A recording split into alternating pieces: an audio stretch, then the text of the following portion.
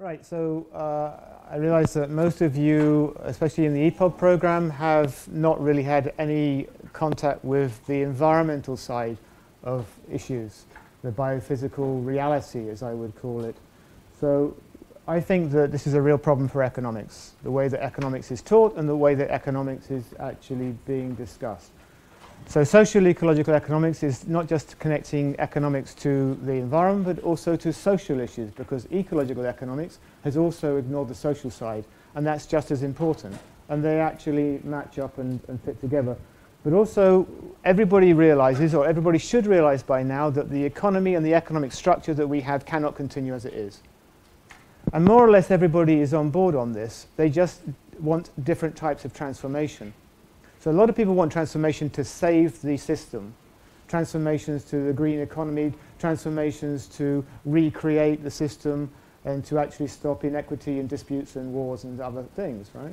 But they want to maintain the system. Other people want to transform the system to something else. So what I want to do is actually run through why we have social ecological economics, why we need biophysical reality, why we need transformation, what transformation means. So what I'll do is I'll start out with giving you some basics on the biophysical reality. What do we mean by the biophysical reality? Why is this important for understanding economics and the structure of the economy? Then looking into why the social ecological aspects go together. And I use the example of climate change. So I'll focus in on climate change, because I guess everybody here has heard about climate change, right? Unlike most of the other environmental problems, which you don't hear about these days. And then I'll look into why the biophysical reality links into the need for social issues, social and political issues to be taken on board. But also I will question the focus on climate change and the problem and see this in a broader context. Then I want to look at the way in which the environment is being discussed in economics, not just in the mainstream, but also by supposedly alternative economists, and the way that this is actually what's called greenwashing. So, you know, we're washing over the real substantive issues and the need for systems change. And then I'll finish up with some thoughts and reflections about alternative economic systems and putting into context probably where you think you lie in terms of your economics that you've been trained in and where alternatives lie. And then we'll have a few conclusions. So to start with, the biophysical reality and the structure of the economy. I guess you've all done macroeconomics, right? So you all have the basic understanding of macro. Has anybody not done macroeconomics? Okay, everybody. So you're an unusual audience for me, because normally when I ask people if they have macroeconomics, it's a minority. So everybody has macroeconomics. So we go back, 1954.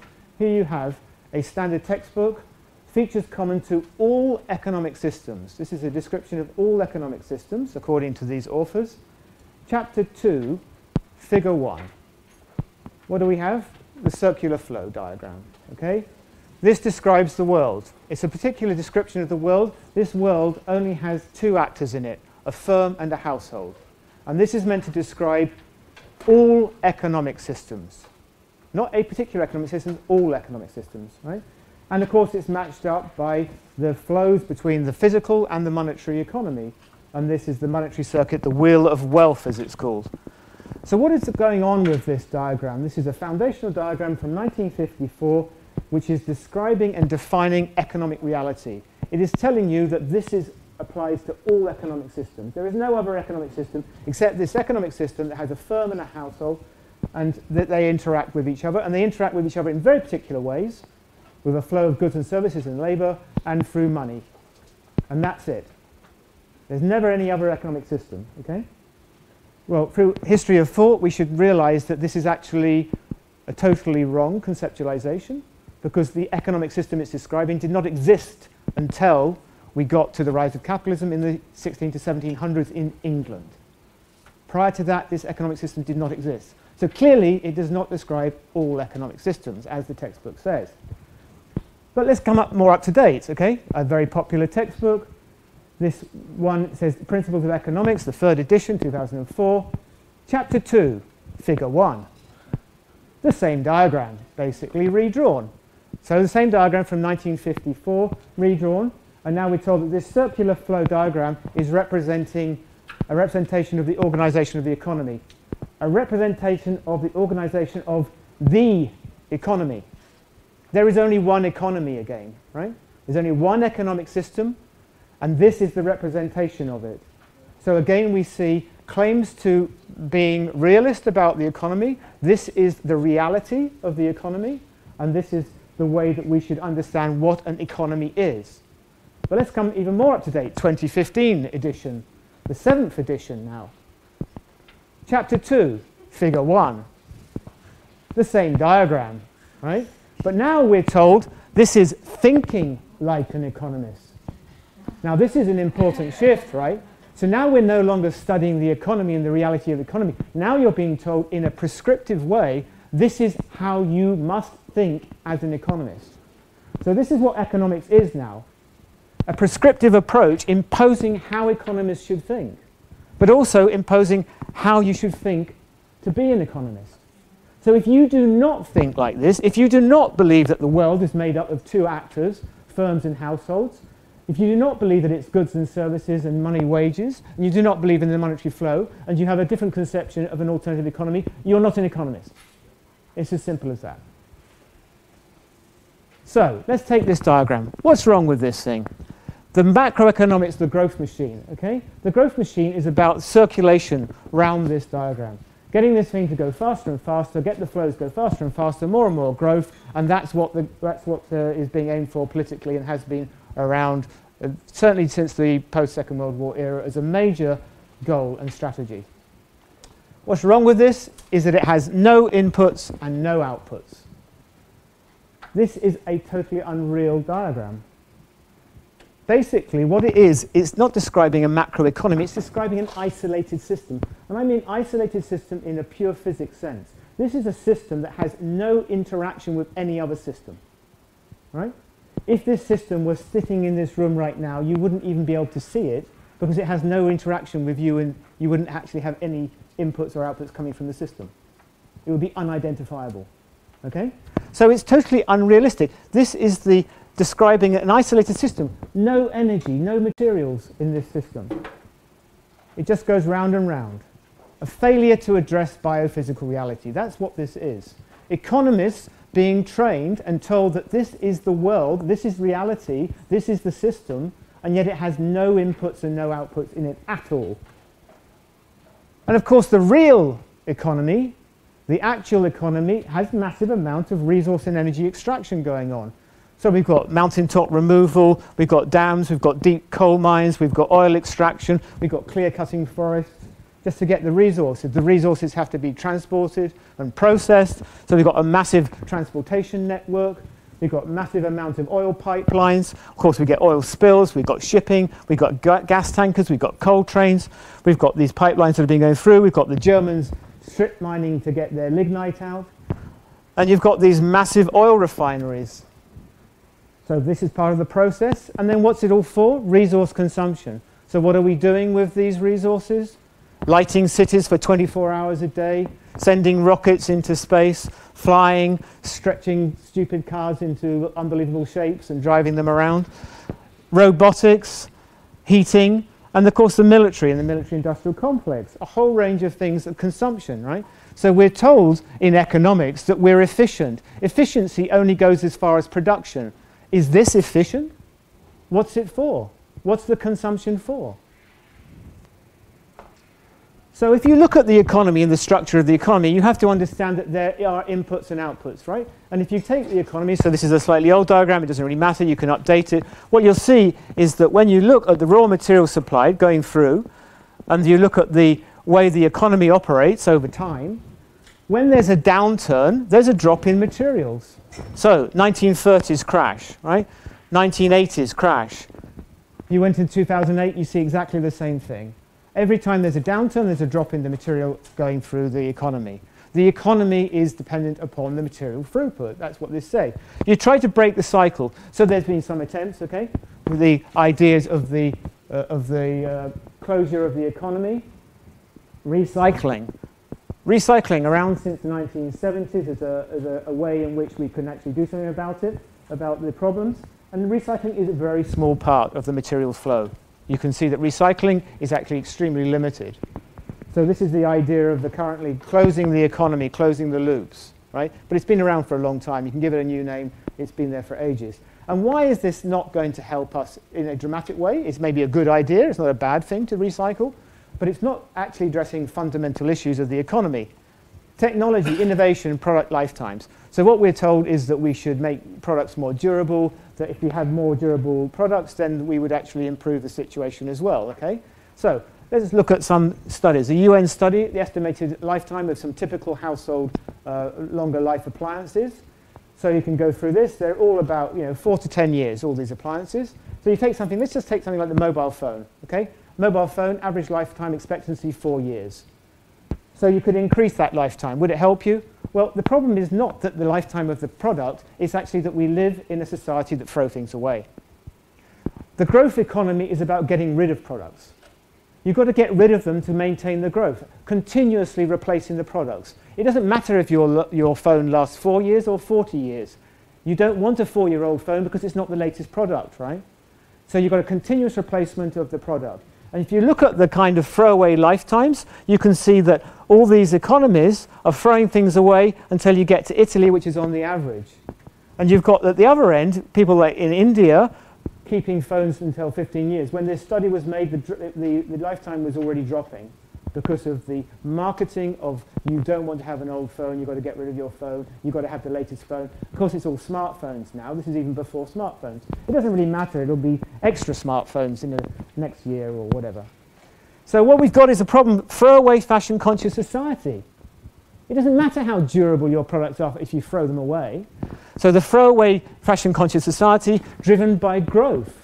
And you've got to have that because new products mean growth in the economy. And growth is the core. Conspicuous consumption. People consume things because they want to be seen to consuming them. They have social groups. The marketing people are way advanced in terms of their psychology, way beyond the economists and their naive understanding from 1950s behavioral theory, which is getting Nobel Prizes. These guys are marketing to you and getting people to actually buy because they want to be in a social group. Look at the advertising boards. It's all about which group do you belong to. I want to be in this group. I better have that T-shirt. I better have that pair of shoes. I better have that hat. I better have that phone. I better have that computer. Because otherwise this group won't accept me. So it's self-identity is being marketed. So this is the real problem. But if we go to the biophysical reality and link up what's going on with the biophysical aspects, we should be concerned about the laws of physics. So I guess most people here haven't studied the laws of physics either. No? So macroeconomists, nobody's studied physics at all. Great. Okay, so if we go to the physics, you look at thermodynamics and mass theory. So conservation, the first law of thermodynamics is about conservation of energy. But conservation of energy like mass, is something that cannot be created or destroyed. It means that the mass and energy that exists in the universe or on planet Earth is the same no matter what we do. It's going to be there, right? So what does this mean? It means that economic growth, which is pushing this stuff through an economic system, transforming it, is going to create as much energy at the end of the day and the mass and materials as it puts in at the beginning. It doesn't go anywhere. It's not consumed, as the economist models say. It is an input and an output, and it's going to be there in equal mass and equal energy. That means that this stuff is being transformed and put through the economy, and it's going to come out as waste. The faster and bigger your economy, the more waste you're going to have. It's very straightforward from the first law of thermodynamics.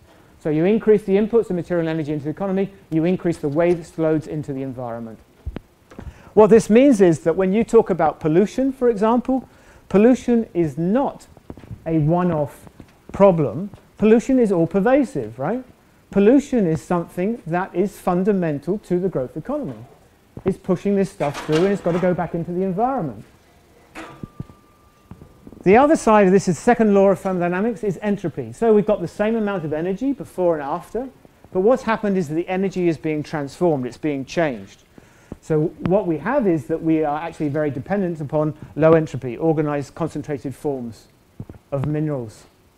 And what we do when we actually see things like burn a lump of coal is we dissipate it. So you've got dissipation of both materials and energy going on. And entropy, the entropy law is about the change in the quality of available energy. And what it means is that we are using up energy irreversibly. It's not a reversible process. Energy will go from these concentrated forms and be dissipated. And that's how we create order in our society. We create order in both economic and social systems through using low entropy resources. So, order in our system relies upon the exploitation of low entropy resources. But when we use these resources, we dissipate them. So they're becoming not usable for us. They will not do useful work for humans after you've burnt the lump of coal, it's gone. The energy is dissipated. The energy still exists, it's now in a different form.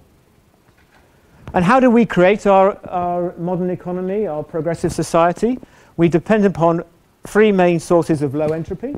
So we've got the terrestrial stocks of concentrated minerals, solar flow of radiant energy, gravitational force of the moon, planets and the sun. Okay? These are our potential major low entropy sources. There's a few minor ones that are not there, but these are the major ones. And this terrestrial stocks of concentrated minerals, that is how we created the modern economy. That is the modern economy. What does that mean? It means if we take the United Kingdom, the first industrialized nation, you can see that this pattern of a switch from an agro-biomass economy, a wood and agricultural economy. Britain actually logged quite early on, so they were using coal for heating, unusual for economies. So you've got some coal use, but what you see with the Industrial Revolution is a massive increase in the exploitation of coal, low entropy fossil fuel resource. What you see after the Second World War is you see petroleum coming online, then later you see natural gas. And so you see that the economy is built on fossil fuels. This is the modern economy. It's a fossil fuel economy. That's the energy source. It's a fossil fuel economy. If you take other economies, other European economies, you'll see that they come into exactly the same pattern, but after the Second World War, most of them. Before the Second World War, lots of the economies were still basically agricultural and biomass and wood. So this is a major change then in terms of the Industrial Revolution. What happens with the Industrial Revolution? A switch, industrialization, growth of the economy based on fossil fuel energy. So you live in a fossil fuel economy. That's what you are dealing with. So all your macroeconomics is based around the existence of fossil fuels and low entropy resources, which you do not take account of at all in your economics. So it's hardly surprising that we get a diagram like this, right? A direct link from the physical laws. So when you have GDP, GDP is just a measure of throughput going through the economy, the material flow round, the material energy flows, and of course carbon dioxide just goes up, right? You burn fossil fuels, you get carbon dioxide. It's hardly a miracle that we have climate change because it's a straightforward relationship between what we're doing. We're burning fossil fuels to maintain the economy. You want a growth economy, you want to go faster and faster, you're going to burn more fossil fuels, you're going to end up with more carbon dioxide in the upper atmosphere. It's very straightforward. How anybody can question this is more of a question than how they can not understand this. I mean, it's just amazing that anybody could question this. Basically, because people don't have any understanding of basic physics, the basic physical laws. So, what about the social crisis? Understanding the social crisis and the ecological crisis. How does this link up? If we continue on, take that climate change example and take it a little bit further. We take the climate change issue. So we have an environmental crisis, we're told, because climate is going to change. The temperature is going to increase due to our carbon dioxide in the upper atmosphere. We're going to end up with not just temperature increases, but climatic changes and redistribution of climatic patterns, rainfalls, and so on. And this is going to have a major impact across a whole range of systems, ecosystems, and so on. What we're told we should be doing about this, scientists, natural scientists say that we need to reduce 80% emissions on 1990 levels, for example, an article some years ago that was published in Nature, to stabilize atmospheric concentrations and stand a chance of avoiding temperature rises above 2 degrees C. So, questions we could ask. This science seems to be totally disconnected from social reality. The scientists are telling us that this is what is required, but what does this imply about social systems? What does this imply about society? What are the implications of this? It's not connected up. What are the social, political, and economic implications if we take this seriously? What is meant by stand a chance? What does that mean? Standard chance. And who gets the remaining 20%? But also we could raise questions, why 2 degrees C? What's so good about 2 degrees C? It's a politically set target. It has very little to do with any understanding from the science. The Paris Agreement. Right, we're in France, Paris Agreement.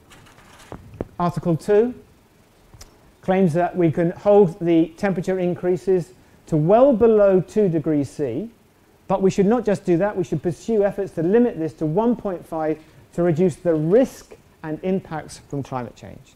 So risk reduction. So we're not on 2 degrees C now. Now we're going to go to 1.5. Well, the scientists were telling us we had to reduce our fossil fuel emissions by 80%. Okay? So that means getting rid of 80% of your fossil fuels, unless you've got some miracle up your sleeve. No plans to achieve 1.5. So the Paris Agreement was signed by 194 nations with absolutely no plans of how they're going to achieve 1.5. Right?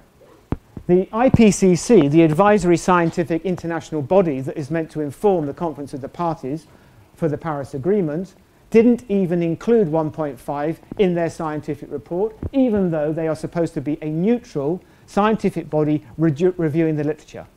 They ignored all the literature on anything less than 2 degrees because 2 degrees was a politically set target.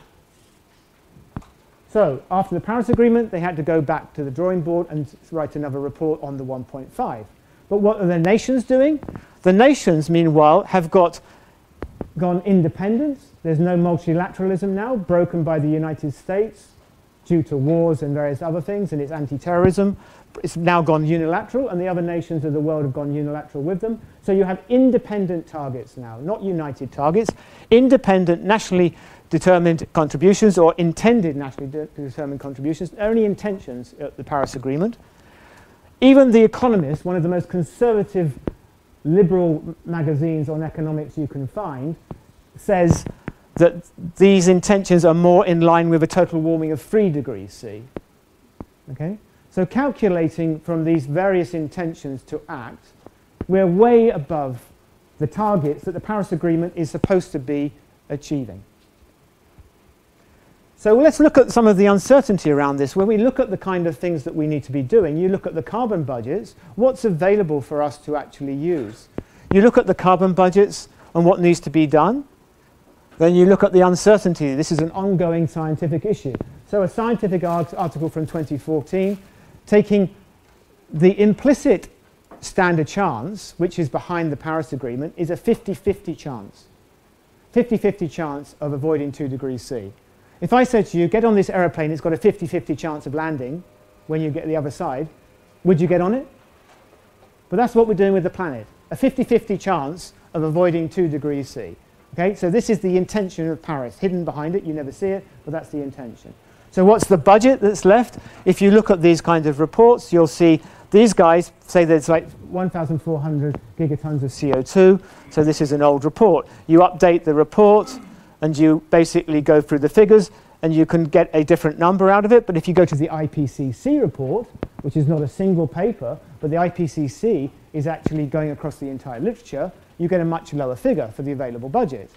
So if you take the IPCC's available budget, the consensus scientific opinion, you've actually got almost 400 gigatons less. Right? So there's a much smaller budget. You update this figure for the last 7 years, you get down to 930 gigatons. And this is without taking into account a whole range of emissions that are coming from different sources, like land use change, which is a major source. So the budget that is available, if we take that original paper, the nice thing about that paper is that it kind of sets up this in a nice graphic. If you look at what we need to do to avoid the 2 degrees, to stay under the 2 degrees, what they've done is they say, this is what we've already burnt, the purple stuff, okay? So that's already gone, that's in the upper atmosphere. Then we've got what's committed, the orange. Why is it committed? Because we've built roads, aeroplanes, transportation systems, heating systems, power stations. We're committed to a whole bunch of burning fossil fuels. So that's the next bit. The orange bit is what's committed. And then you get into this area where you have remaining quotas. So depending on your target, there's a different quota. How strict do you want to be? Do you want a 50-50 chance, or do you want a 100% chance, and you've got less to burn? Do you want to go for 2 degrees or 3 degrees? So what we have is the 2-degree target is here, according to this paper. But if you actually go to the IPCC report, then you have a smaller budget. What that means is that for the 2 degrees, we almost have no room for maneuver at all on the IPCC. 50% chance of avoiding a disaster. Okay? And there's no budget left. But what's going on? There's no remaining quota. What we've got actually is that we've got people exploiting for more and more resources. What this top diagram shows you is the known reserves, proven reserves, plus unconventional fossil fuels. What are unconventional fossil fuels? Oil shales, tar sands, all the things, the fracking that's going on, these miracle new oil reserves that the United States is pushing all the time and saying, look, we can increase our oil production. Yes, you can increase your oil production and push the planet so far off the scale that we don't even know what the temperature is going to be. And this is the problem, right? Unusable reserves on the 2-degree target. And Paris is talking about a 1.5, and this is only a 50-50 chance. These reserves are unusable. Yet fossil fuel companies are going into the Arctic for exploration. They're exploring for more and more of these non-conventional fossil fuels all the time. Countries independently acting to burn more and more fossil fuels in their own interest. Economists supporting this. Growth is going well in our country. Great. And economists with no realization of any biophysical reality or any understanding of what is really going on. So this is a serious situation, right? So if the Paris Agreement had really been an effective agreement, what would have happened to the stock market? If the Paris Agreement was really effective, all of the assets of every single oil and fossil fuel company would have been dropping through the floor. Clearly, the Paris Agreement is not a serious agreement. There was no impact on the stock market at all. Their share price is dependent upon these reserves. If they cannot burn these reserves without destroying the planet, they have no value. So, from prevention to risk management, what we have in the original UN treaty on climate change, the UN Convention, is the idea of stabilization of greenhouse gas concentrations in the atmosphere at a level that would prevent dangerous anthropogenic interference with the climatic system. The Paris Agreement is now saying that 1.5 is the dangerous level. Right? And what is the world governments doing about this? Well, what we find is the United Nations, the UNFCCC's Director for Strategy, saying the following sorts of things. The treaty, signed in Rio in 1992, the UNFCCC, is a planetary risk management treaty. Its objective is not to prevent climate change, which is clearly not feasible. So basically what he's saying is we're doing risk management. He, I believe, is in total violation of the spirit of the treaty, if not the actual word with lawyers fighting over it. The treaty says prevent dangerous anthropogenic interference. He says it's not to prevent climate change. So we're into a risk management game. 50-50 chance, almost gone. Going for 3 degrees C. Nobody doing very much about it. And then Paris Agreement. What's the Paris Agreement doing? Written into the Paris Agreement is significantly reduce the risks and impacts. They've got the risk management rhetoric into the Paris Agreement. Who's taking the risks? And who gets to emit the greenhouse gases that are left? So if we have a budget and we have a fixed budget, who's going to get it? So there's 3 basic ways in which you can think about this in terms of the political arguments over who gets what budget. You can look at absolute emissions, who's responsible for that, who per capita emissions, and historical emissions. So if we start off, you get the arguments the United States might use, which is, look at China. China's got massive absolute emissions because they've industrialized very recently. They've gone down that exact same path that I showed you earlier of the industrial economy, moving from an agricultural economy into an industrial economy heavily based on fossil fuels. So the United States makes claims that it's reducing. Of course, it's offshoring. It's buying stuff from China as well. which doesn't get taken into account. And therefore, you get this kind of a picture. So they would argue, well, China is responsible, and therefore we can't do anything in the United States until China comes on board. So this is the kind of thing. China and India then painted as being the bad people. But wait a second. China and India have massive populations. China has the largest population in the world, 1 billion people. So we should really, the Chinese would certainly say, be looking at per capita emissions, right? So if we go to per capita emissions, and we say, who has the rights to actually have emissions? You can see per capita, the oil states, Qatar at the top, the oil states, the oil production states, the very richest nations extracting the biggest surplus under capitalism. These are the guys who are way above in terms of their emissions per capita. So you've got massive emissions per capita, and Australia coming in on number 9. But you could say, well, okay, per capita emissions is one thing, but that's not really the whole story either. Because if we actually take the absolute people, because the climate doesn't care about per capita emissions, the climate cares about the absolute emissions, and then we can look at the absolute emissions per capita. Then you'll see the United States comes out as the worst nation in the world, because basically they have massive absolute emissions, and they also emit more than anybody else per capita, right? So they're basically inequitable society, basically responsible for a massive amount of emissions. Clearly, for them to control their emissions would mean shutting down their economy tomorrow. If they were going to get rid of 80% of their emissions, how would they do that? Stop production of fossil fuels. And the 80% is not even the target. It's even higher than that if you want to go to 1.5. And if you want to go above 50-50, it's even higher. So you've got this real problem, right? Fossil fuels tied in. But then you could say, okay, that's one thing, but actually, it's not just the United States, it's all those nations that industrialized and burnt all those fossil fuels in the past.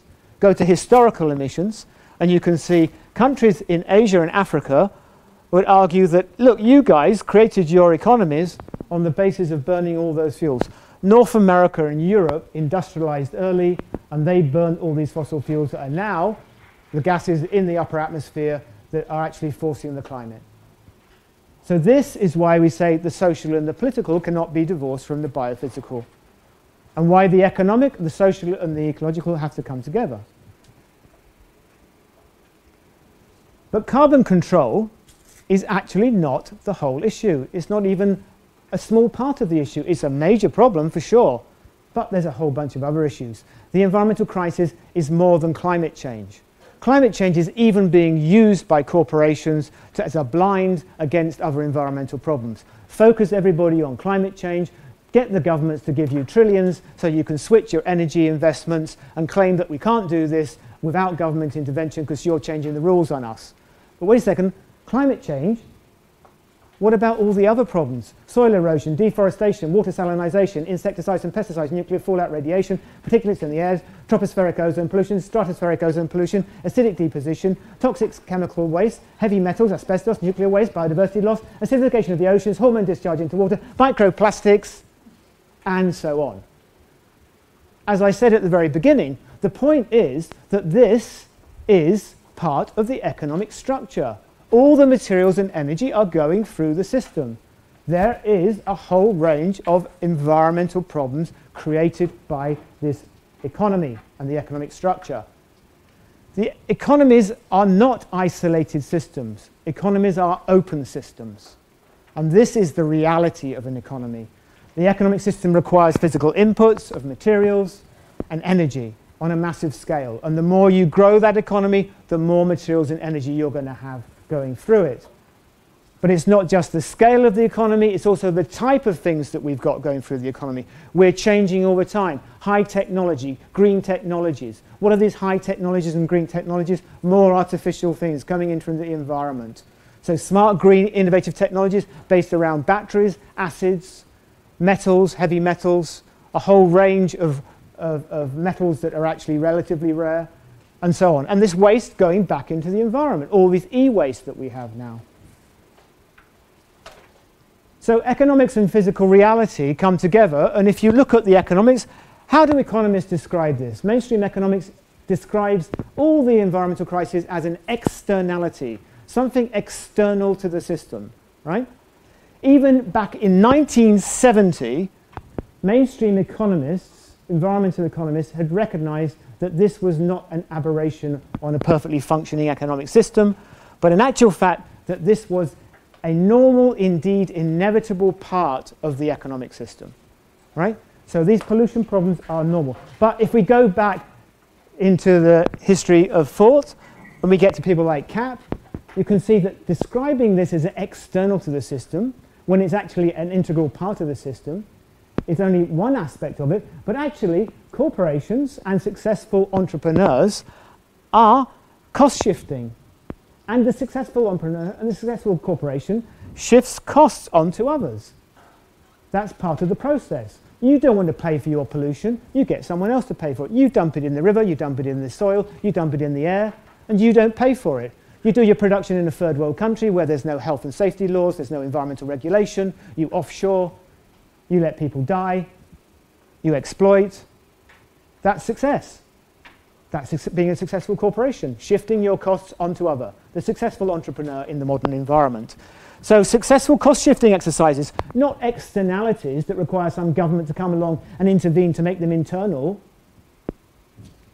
So it's a fundamental different view of the economy. And there is no free market economy. The whole concept of this free market economy with its equilibrating prices that are organized through competition is a total fallacy.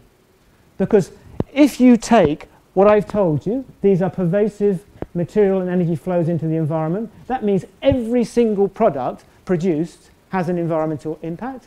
Every single product would have to have its price changed through an internalization of externalities in the neoclassical model, which means that every single price is wrong. And who is going to calculate the new prices? Economists, central planners. The economist becomes the central planner. And if you don't calculate the prices, you have a system that implicitly is planned not to calculate the prices, and therefore it's a planned economy anyway. So you live in a planned economy. It's planned to be a disaster, socially and ecologically, and that's where it's going. So, greenwashing, unsustainable economies. What we're told then by the mainstream is that a green economy can price and market non-marketed goods, and that's what should be going on. That we have to internalize externalities, and this will create a new market, we'll correct the market failures, and we can have a green and growing economy. Right? And there's lots of reports from the UN, OECD, various others who are pushing this approach. Greenhouse gas emissions reduction is a new opportunity, we're told, a new opportunity to increase growth rates, right? Totally unhinged from biophysical reality, of course. Trading on global carbon markets, the infamous Stern report, which is saying this is an opportunity to make money. Right? This is basic economics 101 these guys have got wrong. Okay? If you have disasters and you have to pay to clean up a disaster, this is not an addition to wealth and well-being. The more disasters we have, our society is not better off. The more police and military, the more clean-up of pollution we have, does not increase the well-being of our society. So intermediate goods and defensive expenditures, as they were called in the 70s, do not improve our society. So these guys like Stern, famous economists, award-winning economists, given knighthoods in Britain and lordships and so on, basically fail on economics 101. They go on, though, better growth, better climate, a major push by Davos elite to actually get into the Paris Agreement, the idea that the growth economy is what we need, and we should push the growth economy, and the growth economy will actually solve the climate crisis. The opportunity to build lasting economic growth at the same time as reducing the immense climatic change risk. So they got the risk management in there.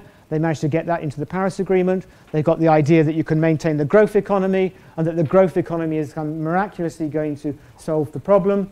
Competitive markets in which prices properly reflect the full costs of production.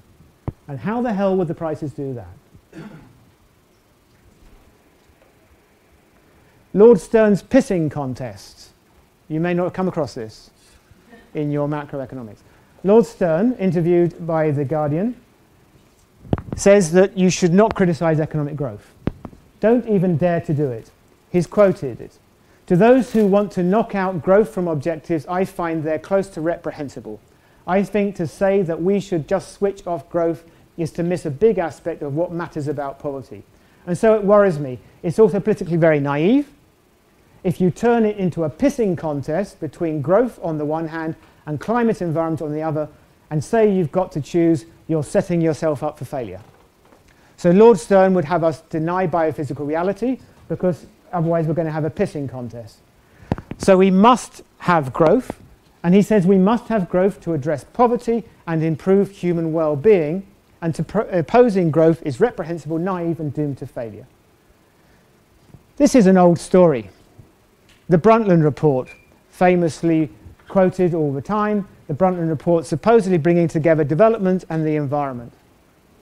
Brundtland Sustainable Development seeks to meet the needs and aspirations of the present without compromising the ability to meet those of the future. This is the famous, often quoted sentence. What needs and aspirations might be is, of course, open.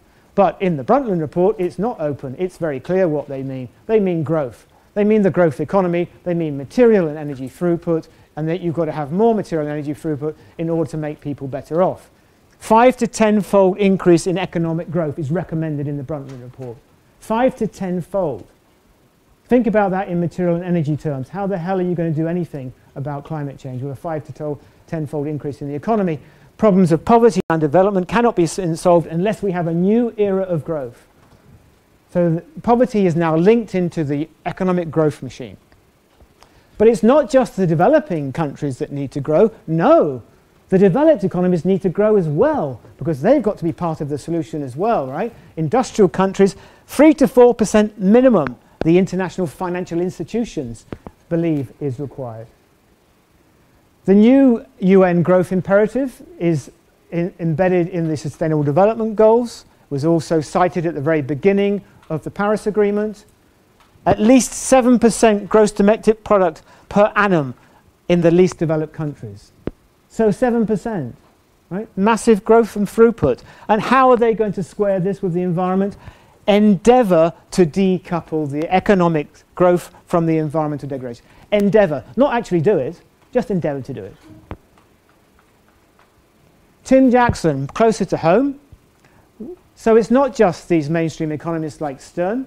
Tim Jackson has a report which has been heavily cited and circulated and so on, and he gets invited a lot to degrowth conferences.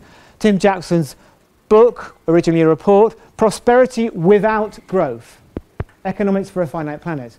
Prosperity Without Growth, that is the title. It should be called Prosperity After Growth.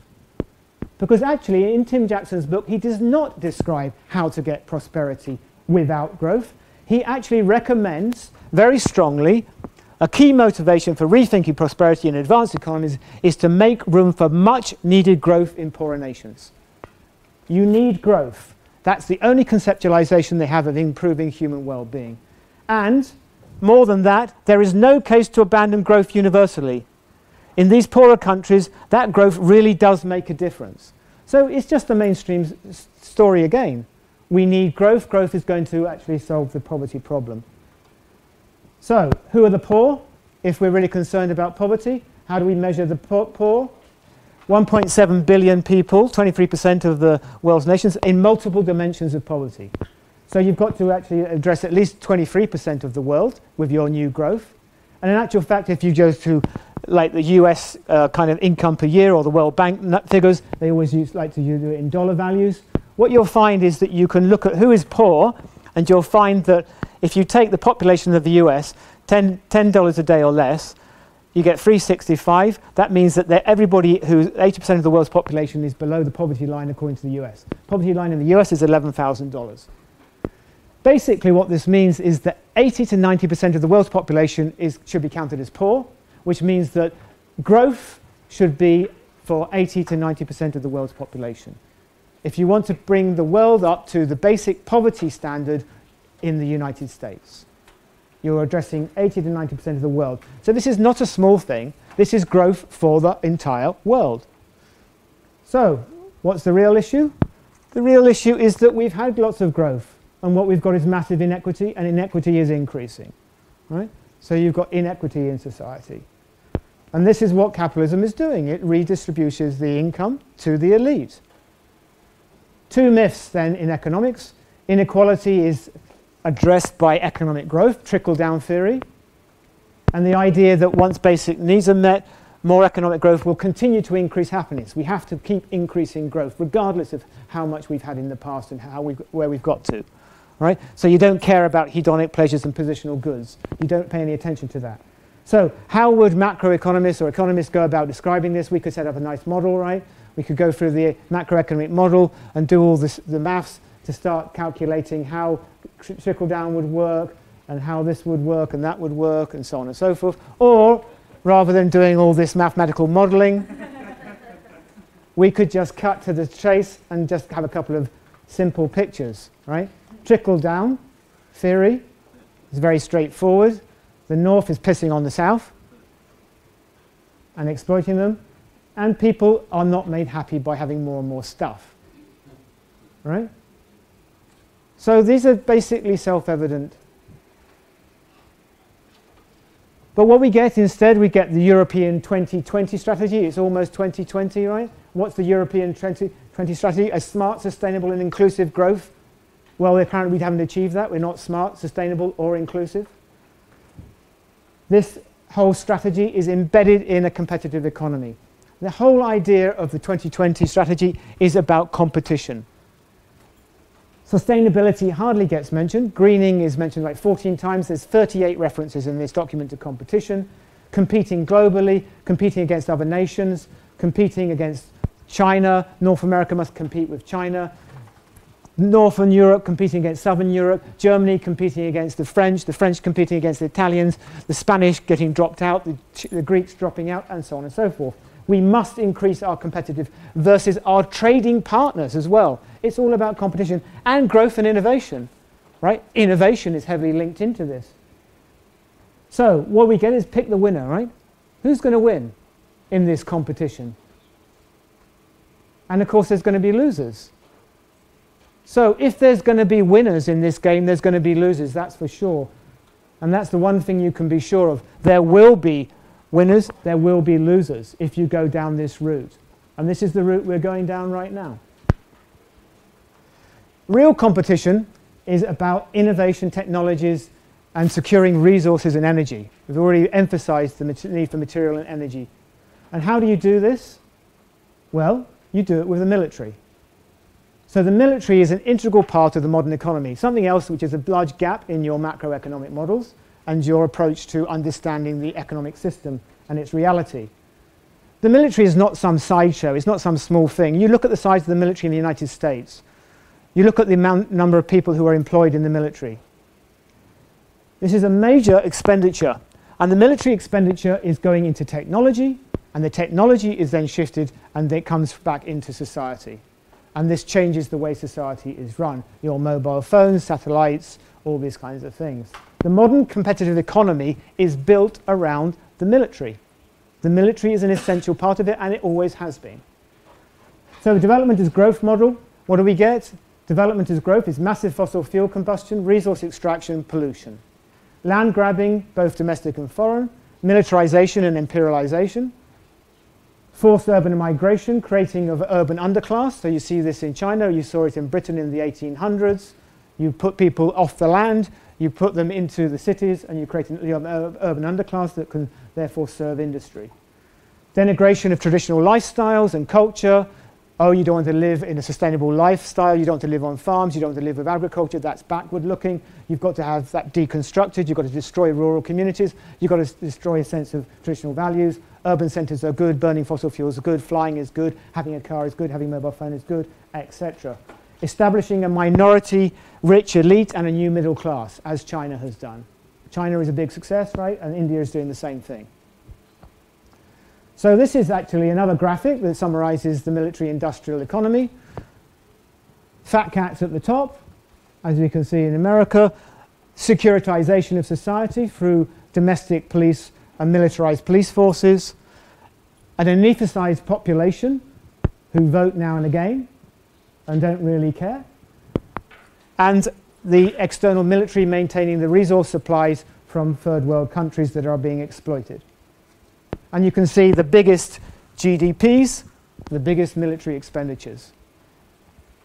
So, last section, thought and action, a different social ecological economy. The 3 research agendas, I think, for a new economics, because we need to get a new economics and a new economy.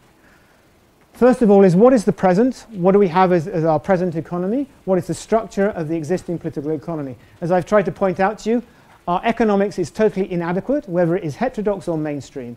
It does not take account of biophysical reality, and it does not connect to the military-industrial complex or the way the economy is actually operating. We need a whole bunch of research around transformation if we're going to change the economy, if we're going to get to 1.5, let alone 2 degrees. We've got to actually look at a social ecological transformation.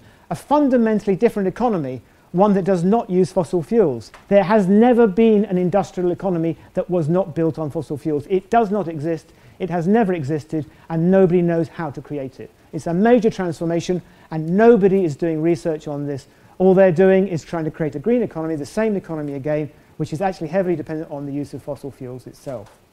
The future, what is the future? What would we like to see? What is actually our utopian vision? We need a utopian vision. We need to think about utopias, the future where we're heading to, not just going off randomly to the future. I don't have time to go through this in detail. You can look at the slides later. There's a whole research agenda of issues that are not being addressed and not funded by economic institutions or governments that need to be addressed, all the way from governments, the role of corporations in society, their anti-democratic nature, the role of innovation and technology, what it does to society, its social implications, the role of financing, trade, our long supply chains, exploitation of other people, the role of pricing and markets, when should pricing and markets be stopped, and when is it limited, a whole range of stuff. How do we reproduce the economy? Patriarchy in society, the dominance by white older men of every single strong position in society, these kinds of things. Non-market sectors, how they're not taken into account, how they're denigrated, power relationships, our democracy, our legal system, problems about agency versus structure, so the whole economy, the economic picture is built around individualism, methodological individualism. There's no discussion of structure, the structure of the economy, biophysical relationships, nature and non-humans, and our values. What are our values in our society? The social and ecological values. The social ecological transformation, then we need to realize that the system is dynamic, systems are open, they're open systems, they're changing all the time. Transformation is inevitable. You will get old and you will all die. This is inevitable. Our economies will change. Yes, you'll be dead in some decades, along with everybody else. This is transformation, this is change. You cannot stop this. Therefore, there is no equilibrium. If you think about the economy, the economic system, there is no such thing as an equilibrium. There is only continuous change. Prices are not in equilibrium, they're continuously changing. Anybody who does a little bit of econometrics knows this. There is no steady state economy. There is no steady state because there is no equilibrium. Things are always changing. This means that a research agenda needs to look at the mechanisms and the triggers about alternative futures. What are we creating? What do we do? You can see just from the climate change discussion that we're locked in through our infrastructure into a whole bunch of things that we don't really want because we've built ourselves into a block. So what are the blocks? What's allowed change? No one is really looking into this. Institutions and power. What institutions do we require? If we have institutions that are basically lying to us about the situation of the world, that are basically telling us that everything is going to be okay, that there's some magic engineering solution going to come along in a few years' time, these are bad institutions. They are bad scientifically, they're bad politically, and those institutions should be criticized by us, scientists, on scientific and rational grounds, because they are misleading. So institutions need to be changed, and that means we need different institutions in society, and we can conduct a whole bunch of concrete case studies to do our research in a different way for social ecological transformation. And what about utopia? Well, actually, utopia is used as a derogatory term quite a lot, right? There's nothing more utopian than a capitalist economy. There's nothing more utopian than the growth economy, than the economy we live in today. The idea that everybody can have the same level of income is in the United States today, that everybody can have the same material and energy throughput. It is not possible, right? This is a utopian vision.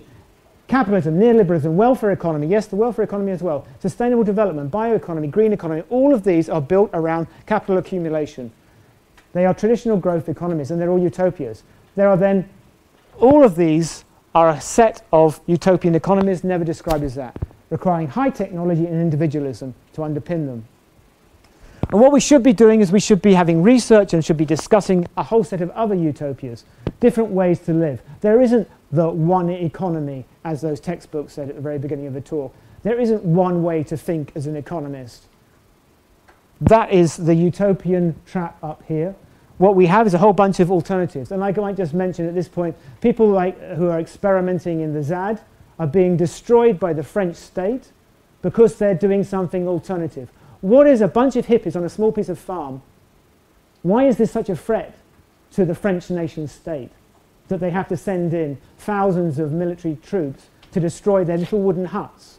Is this a big threat to the industrial state of France? Well, apparently it is, because it's a different utopian vision than the one that they want to push forward. And if a lot of people start looking at different utopian visions, maybe they'll change the economic system. So, conclusions. Growth is based on low entropy resource exploitation. This is very straightforward. Modern industrial society requires low entropy. This is a fundamental that goes back to the physics. Externalities are not external. They're part of the system. Material and energy use creates pollution. It disrupts ecosystems' functions. It impacts on human health. It impacts on non-human animals, and so on. It's part of the system. Technology is not neutral. Technology introduces a whole range of new substances into the environment. It is by definition, the high technology is actually based around lots of artificial substances of which we don't know the consequences. Therefore, we have, in Keynesian sense, true uncertainty about them. Unpredictable social and environmental consequences. As everybody who has lived before the mobile phone will know, it has fundamentally changed the way humans interact and the way that they actually even think of themselves and even think. Green growth is traditional economic growth. It's not some new miracle. It's part of the same old system, and it's part of the same capitalist system and the same capital accumulating system, and it's also built around the same problems. The social, ecological, and economic problems are not being addressed. Faith remains in a utopian vision, but the utopian vision is the growth vision, and we need an alternative utopian vision. We've got gross social inequity and instability coming along. Then these problems are not being addressed by the growth economy, and you continuously must rely in the growth economy on exploitation. Look at the supply chains, look at the offshoring, look at where the resources come from, look at the military and what the military is doing today. Read the newspapers and look between the lines and you'll see this is what goes on. Real competition is backed by military might. That's why you see the strongest nations have strongest military and are supported by the strongest militaries. Social ecological economics then. What's this about? A call for a radically different economics and society. Deconstructing an economy based on growth and consumerism and capital accumulation. Prioritizing social inequity, poverty and injustice. Redistributing the balance of power within democracy. Rejuvenating democratic institutions and processes. Creating institutions for articulation of environmental values in their broadest sense, new institutions, not cost-benefit, not monetary valuation, revitalizing nature and human-nature relationships, and rather than regarding nature as just a resource to be exploited. So what we need is to changing the existing political economy to a better, more socially just, environmentally ethical, and economically equitable system.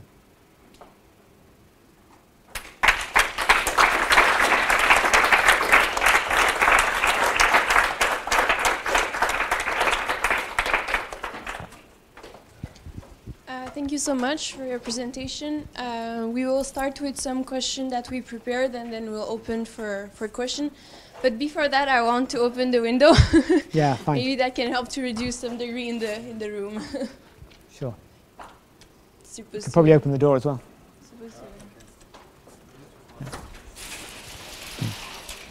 Okay. So I have two questions about strategies. Well, So the first one would be about the differentiation between advocacy and academics. Often they are really strongly dissociated. And through your work, you show some sort of another vision how they could be put together. I was wondering if you can expand on that vision and if it's needed for radical ecological transformation and how it's inscribed in this. Can I answer that first? Yes. Right.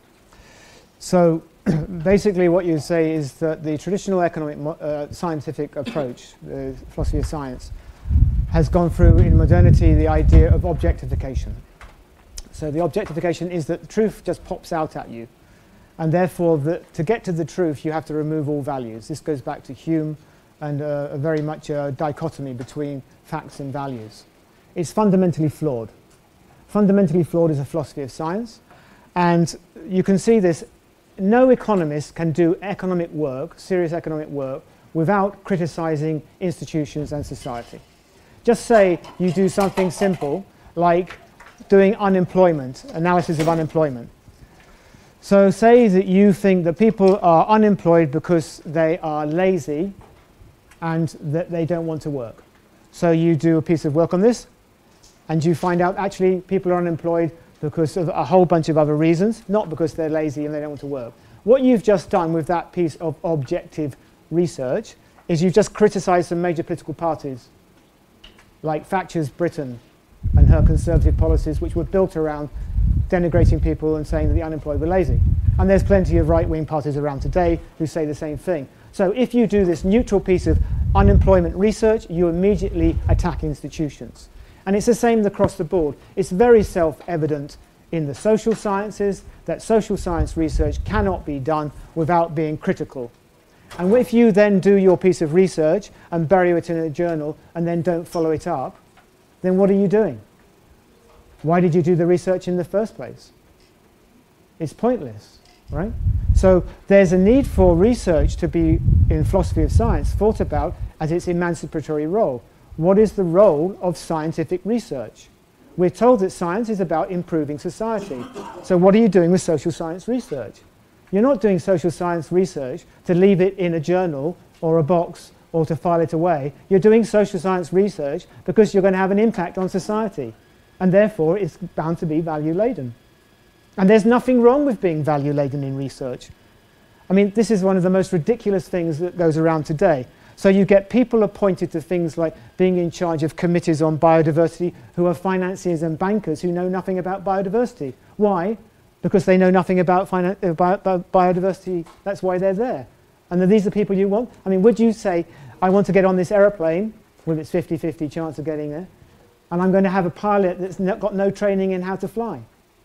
It makes as much sense. So if you actually have people who have an interest in something, they're the people who should be doing the research, right? So this idea of the denigration of people who have an interest and making them biased.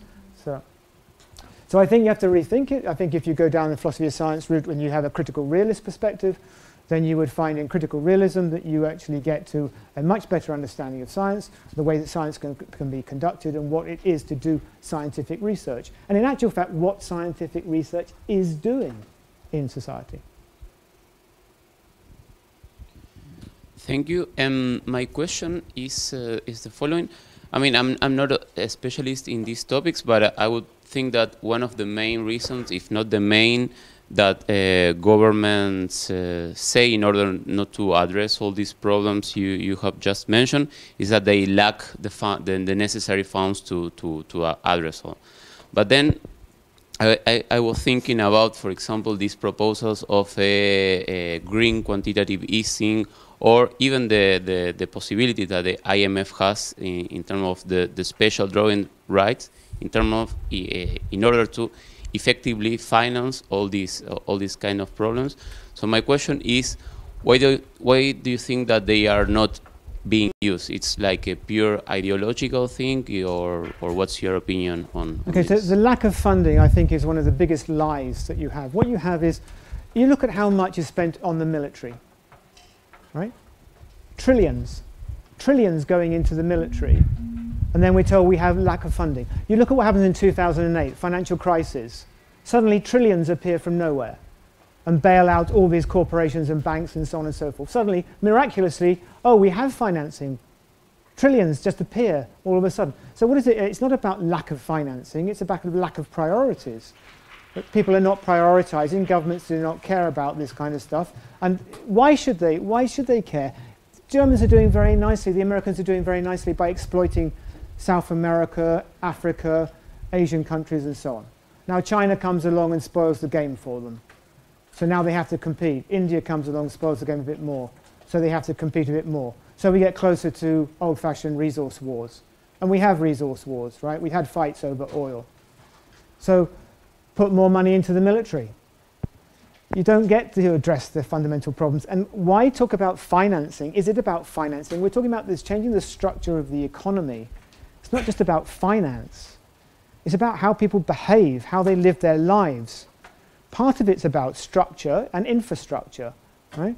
But the structure we're talking about is institutions.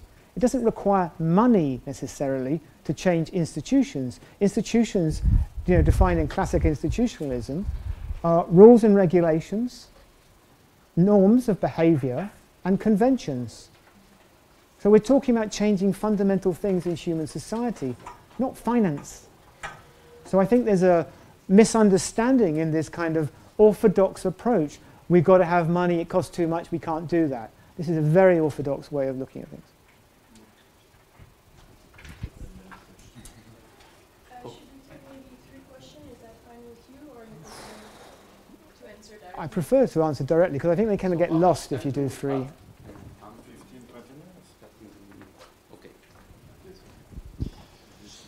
So first of all, many thanks for this very interesting presentation, and I think that more and more heterodox economists are aware of the fact that the ecological issue has become central, and when we thought about EPOG 2.0, the ecological issue is central in the next step of EPOG, and hopefully in the very next step we'll be able to include the University of Vienna around this heterodox project. But I have many questions. The first one is that maybe there is an elephant in the room here, and the name of the elephant is Georgescu-Roegen, because what you explained, I think many of these things have been explained years ago by him, and nobody has paid attention to him. And but I thought your presentation was really interesting. Discussing. If you've got a series of things, I can answer this one straight away, right? So Georgescu-Roegen is foundational in ecological economics. Yeah. Georgescu-Roegen wrote his major book in the 1970s. It had some flaws, and he never really addressed social issues. Sure. So he never got to the social ecological side of things. Sure. I'm not saying you're saying the exact same thing. I'm saying we have this book in the 70s and nobody paid attention, and we are still there in economic theory. Yeah. And okay. Coming to growth, as a post-Keynesian, I've realized only recently that growth has become an obsession only in the 60s, during the Cold War. Yeah. While when you read Keynes and Minsky and all these other authors, they care about employment. And maybe we should get back to this main concern. And in growth, I wouldn't dismiss everything. For example, my wage, they don't know how to assess civil servants. So my wage goes into the GDP, and therefore, if they increase my wage, it means that the GDP will increase. So in growth, there are also useful things, but I don't think it's the best indicator of the well-being of an economy. So, okay, so if you go back to Keynes, you will find that in Keynes for our grandchildren, he is concerned about growth, and he does actually talk about the growth economy. He does actually talk about the need for capital accumulation, and therefore I think it is core to his basic understanding of what needs to be done, not just unemployment. And one of the problems I have with the post-Keynesians is their definition of work and employment and their total fixation on unemployment, and the difficulty of actually defining what is work, what is the meaning of jobs, what is the meaning of being in society, what is the meaning of existing in a society. So you're captured already in terms of this the economy model, chapter 2, figure 1. right? Yeah. Yeah, right. I'll be short, right? To me, you know, when you're on the left, it's always a question of dialogue, right? And so, you know, let's assume that you're a revolutionary and I'm a reformist, right? And what I wonder about is your blanket dismissal of everything in terms of, you know, I mean, there is a transition process, right? Now, one way to have a transition process is to have the ecological crisis explode systemically, and then you have kind of a new species emerging with a new system, and that's pretty much the implication that you draw. The other one is a generational transformational process that starts with a certain kind of regime-changing push. In that sense, the Paris Agreement could be that, because it sets a goal, it highlights and explicates a contradiction that eventually will have to be dealt with, right? So in your approach, in your discourse, in your work, it's a valid critique, and then you call for utopia, and then you have utopian goals, and there's something missing, which is the transitional process that is not just driven by crisis. There's right? three elements. If you look at my slide, the current system, the transformation of society, which is the transition, and the utopian vision. And there are three. So it's not missing, it's actually there. Your evolutionary take, which is what you basically described in your approach, that we either have this jump or we're going to have a generational kind of transfers. I didn't actually say that at all, and I wasn't alluding. Yeah, okay, but the question, the way you frame it, right, within this kind of evolutionary terminology, I would say that the first point that you're making, it's not about a new species coming along if there's this crisis. I think that there will be a massive change in our society, which is going to be very disruptive, and it's ongoing right now. It's the borders being put up, it's the militarization of society, it's the fear, it's the grabbing of the resources. It's ongoing every day, and it's been getting worse for the last 20 years. It's in your face now. It's not something that we can talk about is going to happen in some distant future, like was talked about in the 1970s. It's now here, right? And this means division in society. It means the increasing wars and problems. It means a lot of people dying, and it's going to be a nasty world. That's what we're facing if we don't do something more intelligent. So that's what I'm saying, is we need to do something more intelligent. That's why I emphasize very strongly the need for social change. Do I throw out everything? No, what I do is I criticize what is going on for a lack of social and ecological reality. The Paris Agreement is not a realist agreement. It is pie in the sky, and it is unhinged. It has no reality about it at all. Why is it so lauded by everybody, from the richest oil nations to the biggest oil corporations? Because it is irrelevant. So just a comment. I think you're surrounded by people who completely agree with every critique you bring up with regards to unsustainability of the current trajectory.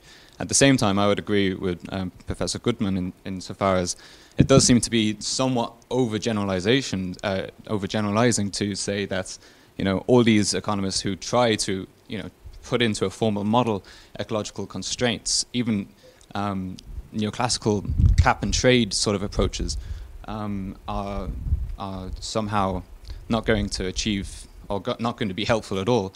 It just seems like when it's not helping. So you mentioned the philosophy of science. It takes a theory to beat a theory, and all the criticisms in the world are not going to change the system itself. We need a new theory, right? So I just kind of worry with this level of rhetoric that it's not conducive to actually promoting the new theory that you're calling for, rightfully so, just because it's laden with all this almost the fear that we all share and the sort of hope for change that we all share. Mm-hmm. So I would just like to sort of almost just actually defend those people who are trying to be creative and failing to get to the right theory, because it's a really hard problem. Mm-hmm. I guess that's it. So this is a very standard critique, which is you can't criticize something unless you have something better to replace it with, right? This is a very standard thing, and it's fundamentally flawed as a scientific approach, because You know, if I build a bridge and it's a really crappy bridge and I tell you to go walk across it and you say, well, you're not a bridge builder, you can't build a better bridge than I built, therefore you can't criticize my bridge. I mean, that's basically what you've got going on here. You've got theories which are unhinged from reality and highly problematic, and it's not like we're not trying, and there's not just me, but a community of people to build alternative theories. It's that you're discriminated against, like the people in the ZAD who want to have an alternative society, that you're purposefully being suppressed, that you're having people stop the funding, stop the criticism, stopping the voice. There is no debate or discussion in society, so what you have is you have people being trained to reproduce the model, to reproduce the discourse in a very minor little, you know, nuanced discussions around the fringes which aren't addressing the problem. Time is over. Sorry, you know, I don't have the miraculous new economy in my back pocket. Sorry, I didn't bring it with me. But why aren't you working on it as well? Why aren't we all working on this, right? For example, the point is you get to the stage where you've set up the critique and that there's all these problems. Try to work on alternatives. You won't find any funding for alternatives, right? So this is the real issue. What's going on with government? What's going on with research? What's going on with funding? What are the corporations doing? What does the media do? Where's the discussion and debate? These are real issues, right? Just to say degrowth, and that's it, without any sort of model to say why degrowth, you know? Okay, so I had 45 minutes to talk. If you wanted me to give a talk on degrowth, I could have given a talk on degrowth. As I understood, you guys understand absolutely nothing about biophysical reality. You do? Okay, so I was told that you have no link to environment and you don't know how the economy links to the biophysical reality. I asked if anybody had any physics. Not one person put their hand up, right? So this was the talk I gave. If you want me to talk about degrowth, invite me back. I'll talk about it. So first, I will thank you for your presentation. Okay, it moves a step forward from the discourse that I'm used to hear from before, and this is a credit, but also there are shortcomings that we have to consider. Okay, so first, if we, I would add something about something that I really agree with you, is about that the current system is a fake system, about trying to change the situation of the environment, and it's mainly rely on the climate change. But there is also a large business behind this discourse, because you have a lot of companies, consultation companies, in the name of trying to transform from the old system to green economy. They are doing a large business exploiting the developing countries to do this process. The developing countries do not have the knowledge, do not have the funding, so the funding is an issue for them. It's not true that it's not an issue, it is an issue for them. Okay, and this led me to take another question. Who will take the responsibility for this change? Is it the developing countries who has, some of them has nothing to do with the current system? And what is the alternatives behind it? Because what you are doing is exactly, you are doing the right critiques, but what are the alternatives? How to destroy a whole system that has been built through more than 100 years. You are changing, like, because what you are saying, I need to destroy almost everything. Social aspects, consumption aspect, economic structure, how to do that. And would the capitalist would allow this transformation to happen? In my opinion, I don't think so. Okay, so 100 years is nothing. The system that has been destroyed by the intervention of the development as growth model, that is being destroyed on a daily basis by the development of growth model, that has destroyed a 2,000-year-old culture in China, right? A 100-year culture that needs to be changed, which is run by a minority of people. It's not the whole society. The larger society is living in subsistence agriculture. They are still living in subsistence agriculture on a global basis. People directly related to this. If you look at somewhere like India, what's happening with this development as growth model is you've got massive suicides amongst farmers who are having their land grabbed, who are being forced into cities. This is not development as growth. I'm not destroying a system. I wish I could change this system. This system is destroying 1,000-year-old cultures, not 100 years of capitalism. So I think this is the real issue. The financial issue, okay? The financial issue, what I was asked was, isn't this about financing? Isn't there a lack of financing? Isn't this why politicians don't support it? And my reply was, no, it's not. You're raising a different issue. You're saying, okay, if you want to address climate change, then developing countries need financing to do this. Need financing to do what, right? They're not the emitters. So the whole point is that they're not the ones who have to control the greenhouse gases. The financing issue in climate change is built around adaptation. And that means that you're going to have climate change and someone's going to have to adapt to it. And that the worst, the poorest people are the least able to adapt and they're going to get screwed. That's the issue. It's not about funding new green technologies so that third world countries can become industrialized. Because the new green technologies are going to be cornered by the Germans and the corporations and the richest nations, because they're the ones who are controlling the system. So, I'm sorry, it doesn't work that way. I just don't see it working at all like that. Destroying the system, we need to change the system, and we need to stop it destroying the existing system, I would say. Okay. We will eat part of the concluding address because I think it's a really interesting debate. So first, I think it's really great that you come with your radical point of view, and it's also my view. So it's great, and I have part of the responsibility if all those students never heard within the program anything of what you've said. And I really hope we will be able to make it, but when Danny is talking about introducing sustainability issues, I'm pretty sure we're not talking about exactly the same thing, not at all what you are talking about. So my matter is a matter of strategy, not a matter of alternative, but a matter of strategy. I've been an activist in ecological environmental associations, more or less grassroots, for more than 18 years.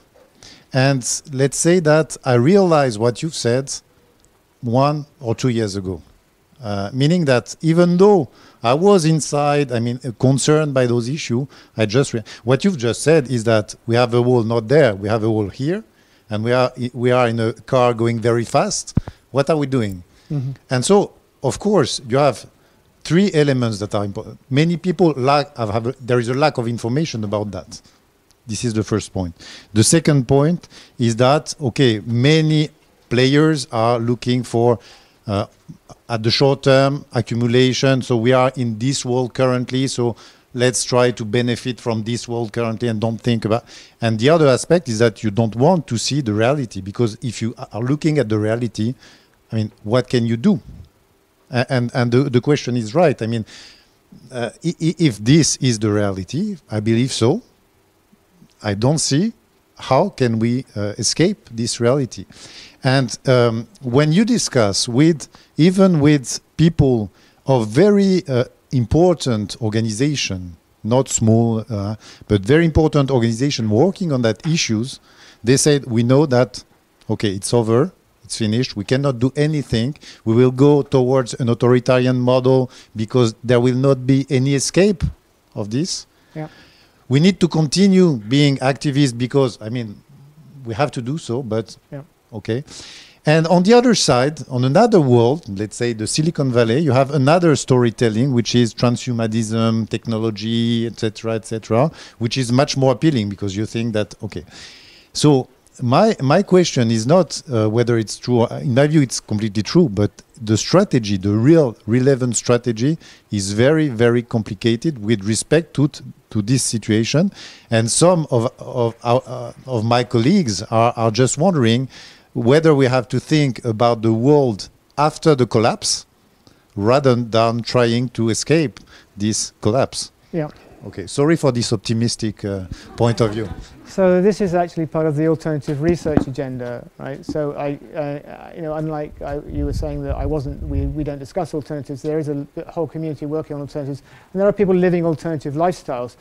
Now, a lot of people who are working on the alternative, and I also think this, is that if we don't succeed in diverting this and we end up with crises, then what do we do in crises? So if you take somewhere like Greece, what happens in Greece when the system collapses?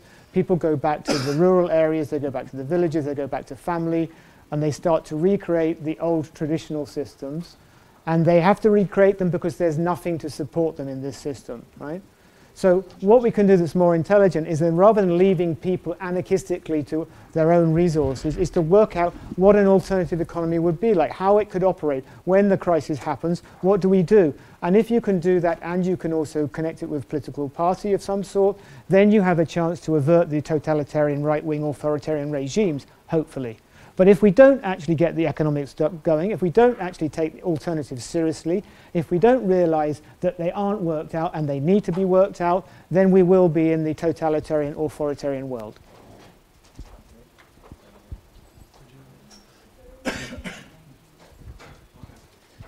So yes, also my question was on reality more than theory. So I come from Italy, more specifically I come from Basilicata, that is a small region in southern Italy that is mainly based on the neo-colonial exploitation of local working class and local natural resources, mainly fossils. And well, I also have been a militant, not only a social activist, but really a militant in the battles in my region. And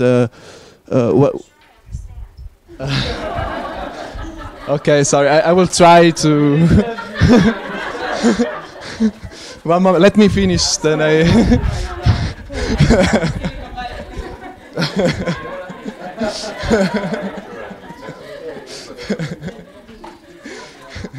So, since living in a capitalist society, also in a not so advanced capitalist society, means paying wages and profits.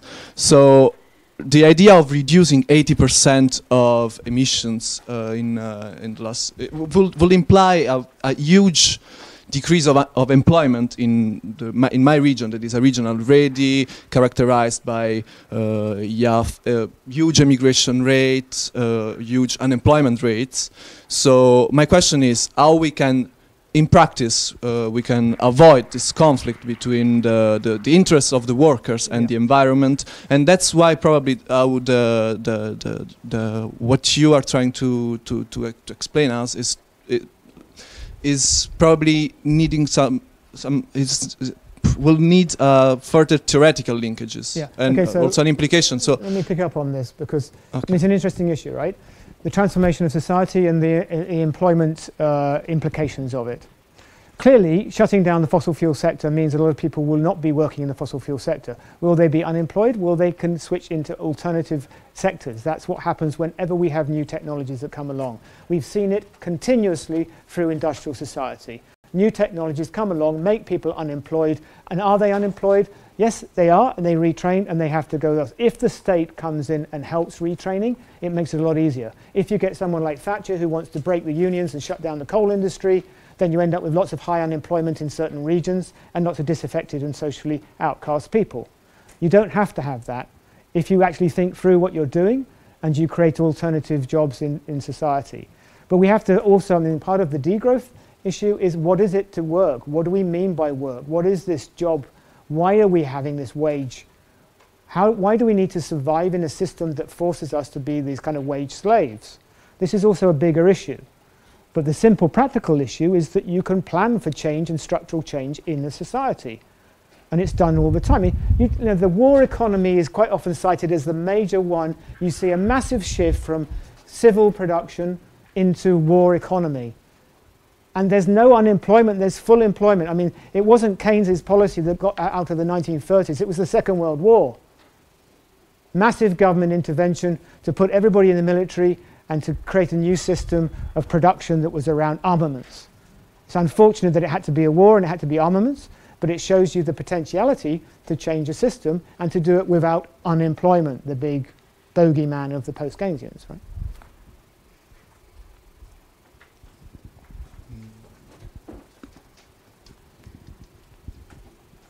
Thanks.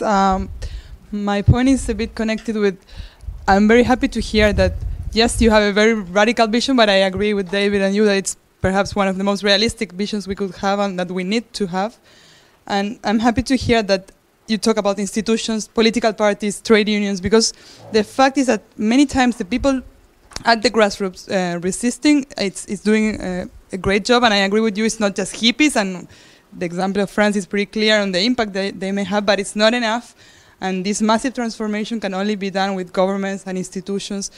But I think that sometimes if we only research about the environmental or you said none of you knows about physics, okay, but perhaps the issues that not many of us know much about institutional change, institutional capacities for change, and we need political parties, we need social leaders with these visions, and I don't think our research agendas have much on this. So what's your intake on this? And especially, you said the only concrete example you gave us was the French hippies, that you said not hippies, but if you see any political party in the world or movement that is kind of understanding this institutional transformation that we need? Right.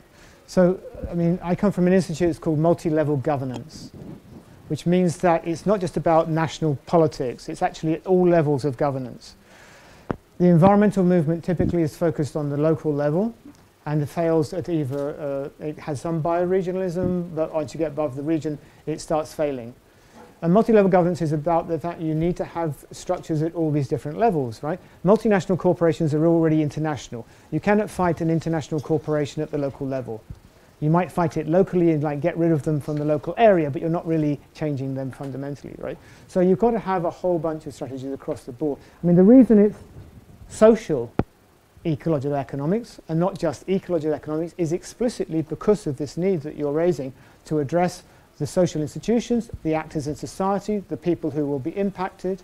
So the unions are clearly important players in this, and very important. And we just had a demonstration in Vienna. I was on the demonstration last week. 100,000 union members and others protesting against the right-wing and neo-Nazi government that we have in Austria. And this government trying to increase the working week to 12 hours, but this is just the tip of the iceberg. They're trying to destroy the unions, and they're targeting the unions.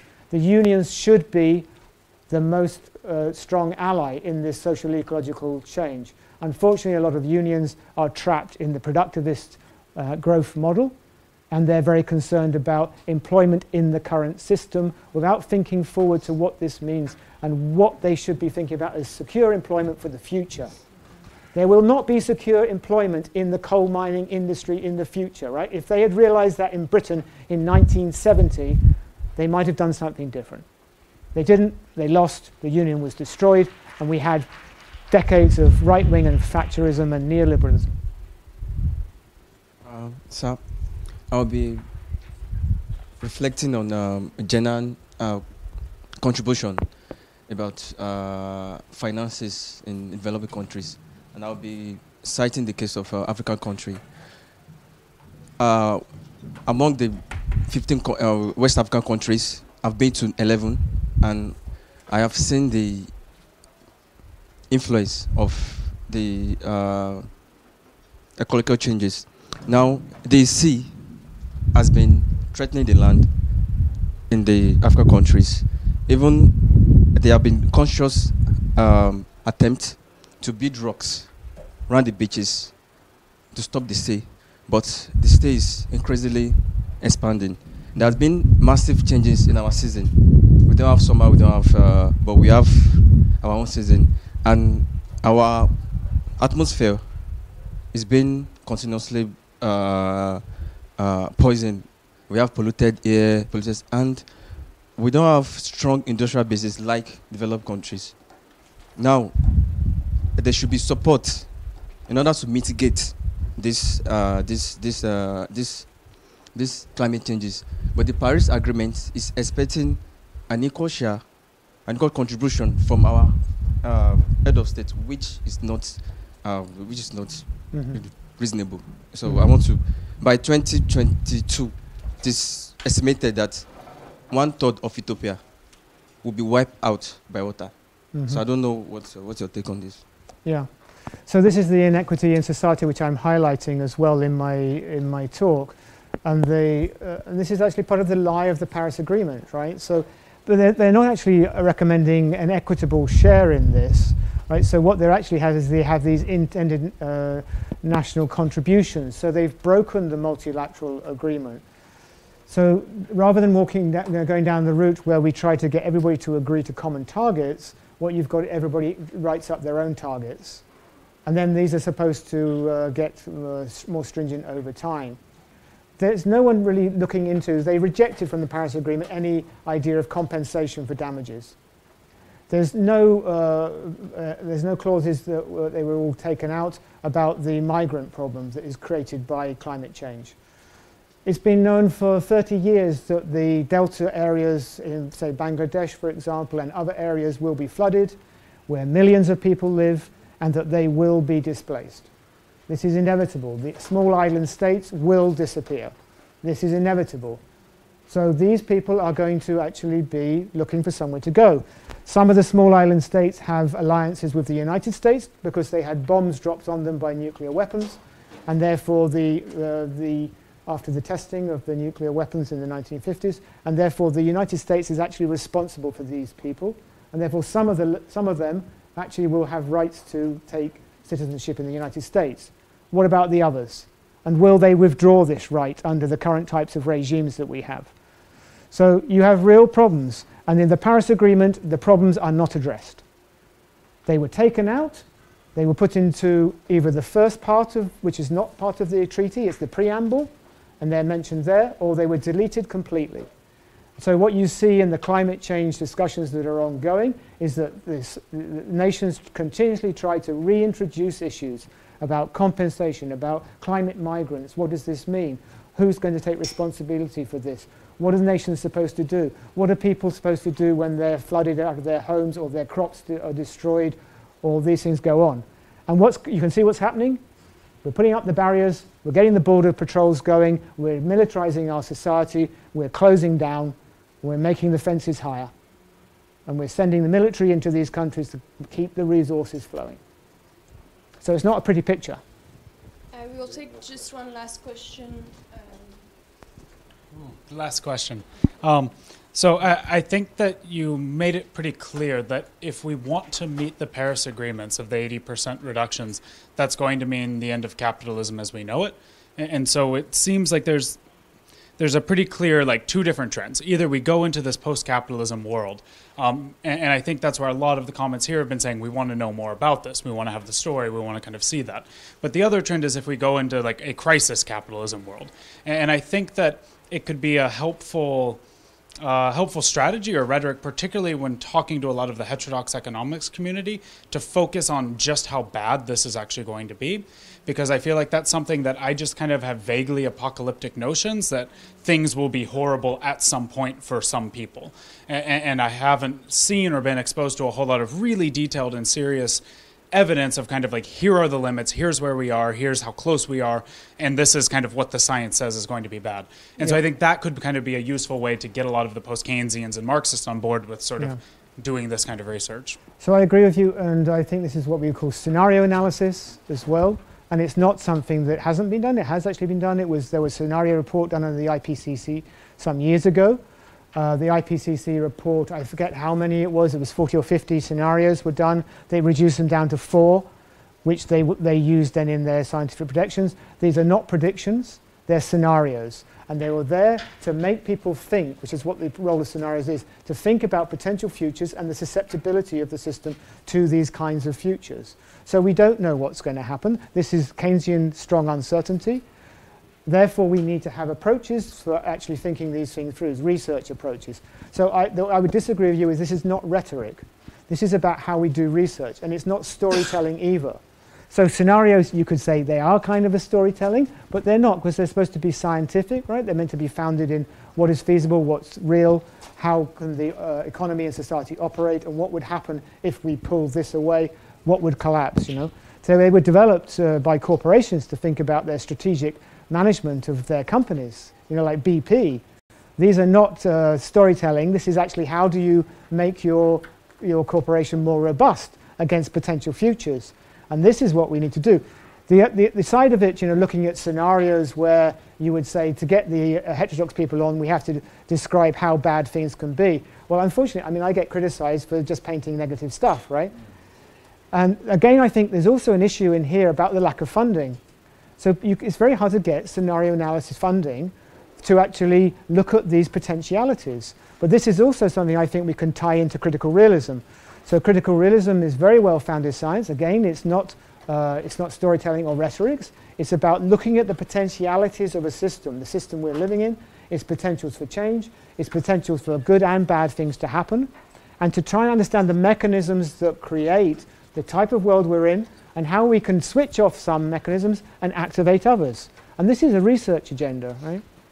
And knowing that there's going to be certain mechanisms that are going to get very strong, like totalitarian dictatorships, right-wing governments, militarization, means that you have to think about how do you actually address those? How do you actually try to defuse those, to actually stop those mechanisms? So this is something that has to be done, right? And people are, of course, political scientists do think about this, but you're right, we need a lot more research on this.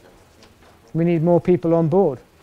And we also need to get the governments and the funding agencies more serious about this, rather than just their securitization of resources and funding the military. Thank you very much.